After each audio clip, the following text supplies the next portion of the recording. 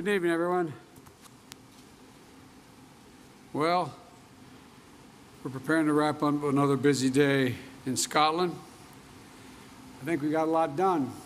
We have a lot of good substantive meetings, and with my fellow leaders, and most of all, it was critically important for the United States to be here. At COP26, back in the Paris Agreement, raising domestic climate ambitions and demonstrating a commitment to support the rest of the world, particularly those countries that are on the front lines of the climate crisis.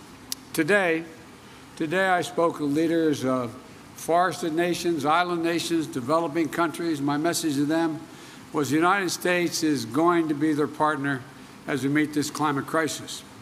And I want to thank the United Kingdom and Prime Minister Johnson for hosting us, hosting the world at a critical moment, as well as I met with Prince Charles, who's put together a very significant operation over the last 6-7 years of trying to bring in the private sector to work on a number of these issues.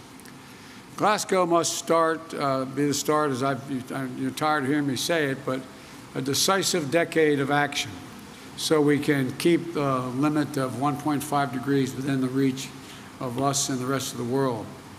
We have to keep accelerating our progress. Today's agreement by more than 100 countries, representing 85% of the world's forests, to halt and reverse deforestation by 2030, is a great example of the kind of ambition we need, and the United States is proud to have initiated and supported it. For our part, the United States is going to keep raising the ambition and delivering the goal that we are reducing U.S. emissions by 50 to 52%, as Secretary Kerry's talked about, from the 2005 levels by 2030. This decade, we have to make significant progress.